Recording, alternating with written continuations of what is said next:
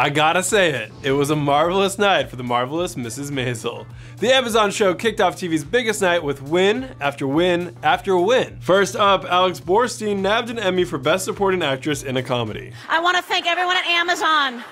I want to thank Amy Sherman-Palladino. You are my friend. I love you and I hate you. Then the series won for Best Writing for a Comedy Series, with showrunner Amy Sherman-Palladino accepting the win. But it wasn't over just there. Palladino had to return to the stage, Emmy in hand, to accept her next one for directing for a comedy series. Palladino joked, "My panic room's gonna be so pretty!" And that wasn't all for the show, as Rachel Brosnahan scored her first ever Emmy win when she won for Best Actress in a Comedy Series. It's about a woman who's finding her voice anew, and it's something that's happening all over the country right now. And the winning streak didn't stop there, as the show took home an Emmy for Best Comedy Series. Now to check out the full list of Emmys winners and all Emmys coverage, you can head over to THR.com. For the Hollywood Reporter News, I'm Brian Perica.